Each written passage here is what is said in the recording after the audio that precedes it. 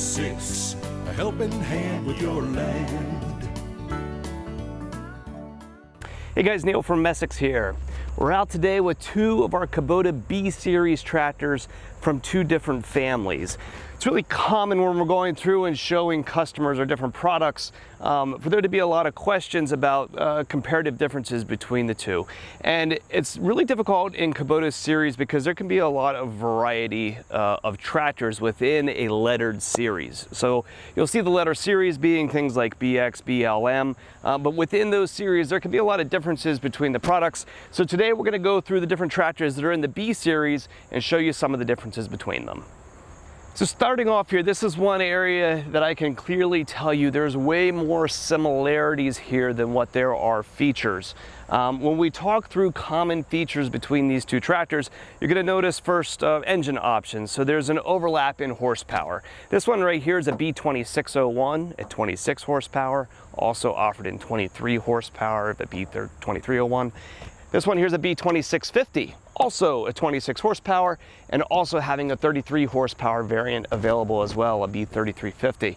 The 26 being far more popular here. 26 is a real popular engine size because it slips into a different emissions requirement for Tier 4. You'll sometimes hear guys say these tractors are not Tier 4 compliant. They are. But under 26 horsepower, there are different regulatory standards for what is allowed to come out of the tailpipe. And engines underneath 26 horsepower don't usually need to be fitted with a DPF filter or a dock on the outside of the engine in order to scrub the soot portion out of the exhaust. So these are Tier 4 compliant engines, but they don't have any of the hardware associated with Tier 4 at 26 horsepower and under. Staying on the topic of the engines, while they're both 26 horsepower, they do have different displacements. So the smaller tractor here uses Kubota's D1105 engine, and this one uses a D1305. Those numbers mean something. D tells you that they're both 3-cylinder engines.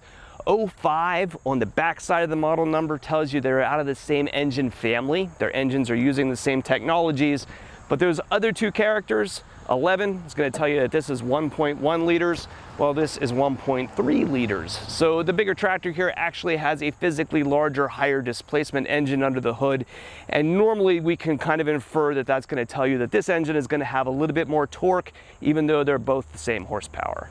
When you look at the fenders of these tractors and you start looking at their controls, you're going to notice that the layouts and the positioning of all the controls is virtually identical. Working through what's actually offered here, you'd have two levers for your PTO, one to turn it off and one select which one you're going to run, a lever to engage and disengage your four-wheel drive, and a lever that moves your three-point hitch or your mower decks up and down. Both of these tractors are equipped with standard loader valves. The valving comes as part of the tractor, not as part of the loader, and they are all located off your hip over here at the side, which is widely considered to be the more comfortable position.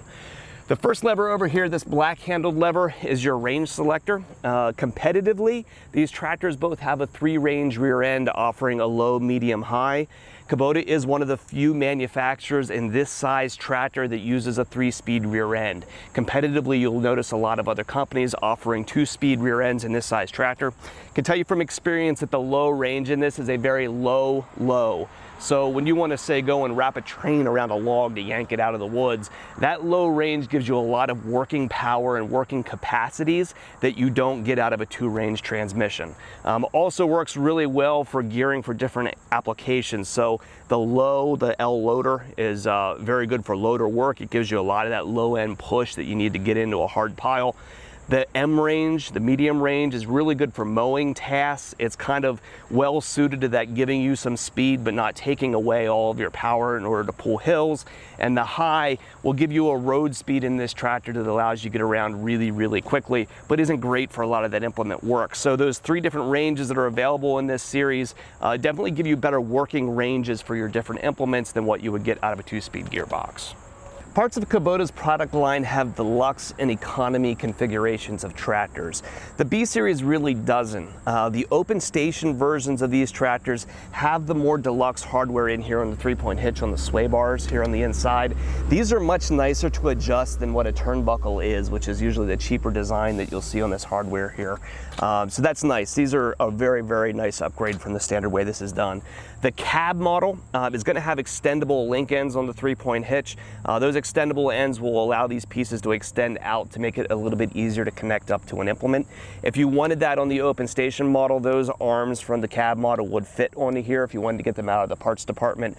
But we would see most customers wanting that functionality, equipping their tractors with 3-point quick hitches. So Land Pride would have a QH10 or a QH15 quick hitch, $300-400 or so, that are going to allow you to quick hitch your implements. So the need for those extendable link ends on these tractors is diminishing a little bit with the popularity now of those hitches. But the sway bars back here on the inside, that is a really significant upgrade on the 3-point, and these tractors are all equipped with that.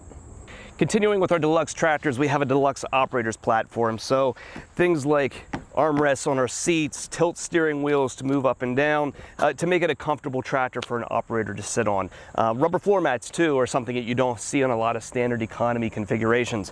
When I point out that these are deluxe, this current family is only really deluxe models. If you go back into some of the older predecessors to these, a B2320, B2620, you'll notice that some of the things that are now standard equipment deluxe features were not on those tractors before. And if you go back to generations before that, there were actually economy configurations of this tractor.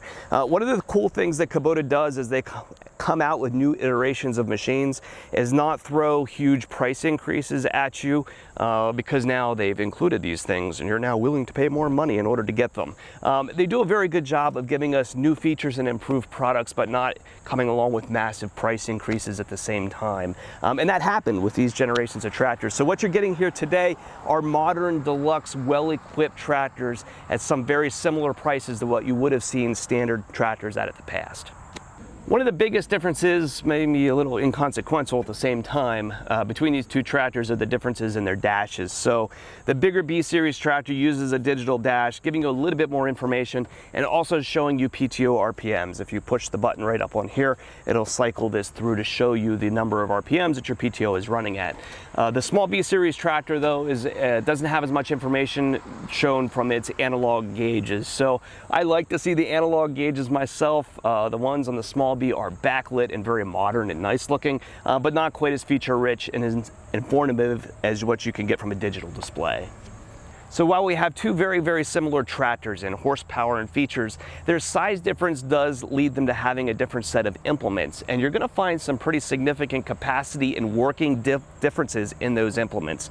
Now, if you've watched the videos before, I'm usually very, very clear that guys often equate horsepower to being some kind of indicator of the amount of work that a tractor is able to do. And while these two engines have the same amount of horsepower, they have different hydraulic systems and larger implements on the bigger tractor. And so the bigger machine is able to outwork the smaller ones. So the loaders, for instance, you'll notice the loader for the bigger B-Series tractor having a little bit more capacity. It lifts about 150 pounds or so more weight.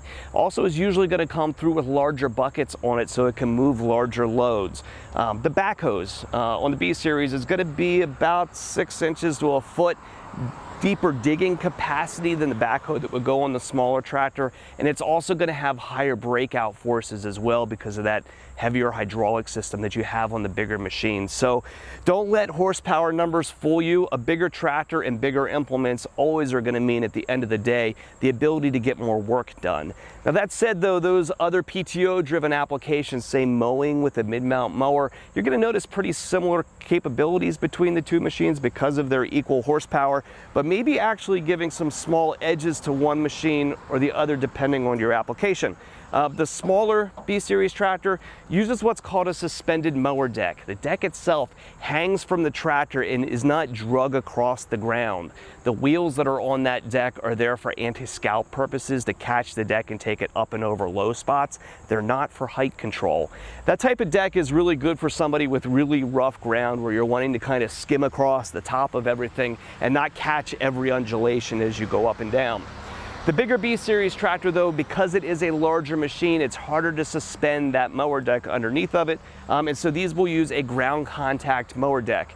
The ground contact decks are a little bit more expensive because they are a larger, heavier deck than the suspended decks are, and some guys do prefer that style when they want to contour the ground very, very closely. So when you lower that deck down, the height control for the deck is not controlled by the tractor, it's controlled by the wheels that are on the deck. And once you drop that thing down and start driving forward, the deck is able to independently contour the ground from the tractor, giving you a very contoured cut.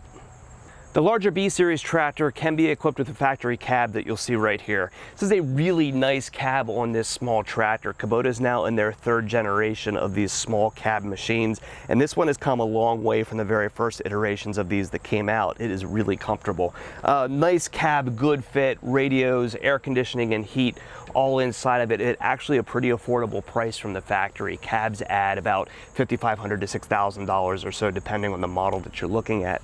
I really would discourage anybody from buying a new small B Series tractor and adding an aftermarket cab onto it. You're going to spend nearly as much money, and the fit and finish and quality of this is vastly better. That said, if you already own one and you're wanting to add a cab onto the tractor, it can be done on any of these machines on the aftermarket side, but there is no match to a good quality factory cab. So that's a quick run through on some of the differences between the B Series tractors. This is one area where we very much could sum this up by saying the small Bs are small and the big Bs are B. And really a lot of your needs in this are going to be driven by your acreage that you might have in the different applications and capacities that you're looking for in a tractor. These are both very popular products for us and well-proven machines in the marketplace with a lot of very, very happy owners. So if we can help you through the buying process on one of these, give us a call at Messick's, available at 800-222-3373 or online at messick's.com.